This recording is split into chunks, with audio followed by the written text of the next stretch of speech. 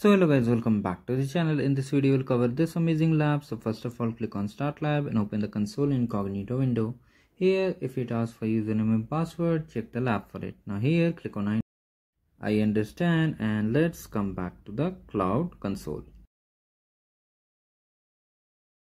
Here basically what we need to do is just follow the step-by-step guide.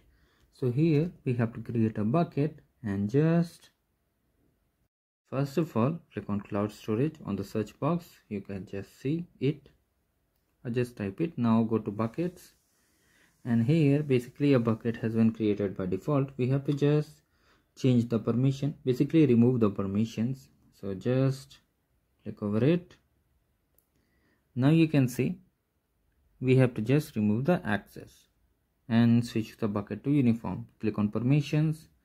Here multiple things are there. You have to avoid this. Currently, first of all, click on view by roles, and from here you must type all users. So now just select it and you can see this one. Click on this pencil icon and here just delete it. Okay, just delete it and click on save. Now once it is saved, what you need to do, you need to just switch to uniform and make sure it's uniform, and just make sure one more thing, that this checkbox is unchecked. Now click on save. Now once you have done this, all things have been done here over here. Just check the score. You have to come to the lab instruction and check the score, and you will be done with the lab. Just wait for a few more seconds.